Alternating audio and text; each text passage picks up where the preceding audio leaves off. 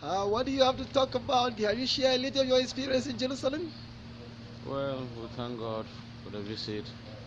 The visit has availed me opportunity to visit the Holy Land and to see for myself what I've been hearing over the years about our Savior Jesus Christ, where he was born, where he was crucified, all the miracles he performed while on earth, all the persecutions he suffered, and all the areas, the sites he lived. That's availed me opportunity to visit those places, and it's amazing, and it's an experience that it's a lifetime experience.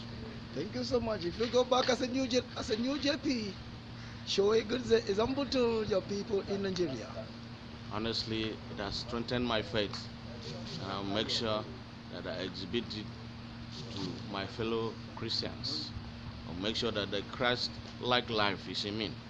I'll make sure that I've shown it to my relations, neighbors, and my community, Benue and Nigeria at large.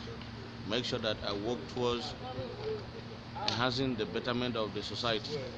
Make sure that I exhibit what Christ did, his teachings while on earth, to show it in me, to make sure that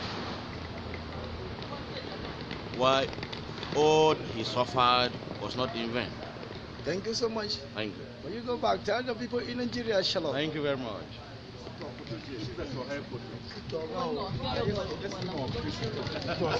Good morning, sir. Good morning, New JP. Good morning.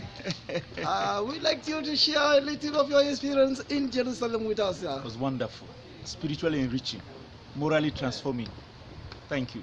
Yes, so now that you're going back to Nigeria as a JP, sir, what would you go to live a life of a good Christian in Nigeria? What would you have to tell the Nigerian people, sir? The light in me will shine. It will shine on. Yes. Thank you so much, sir. Thank you. We are good to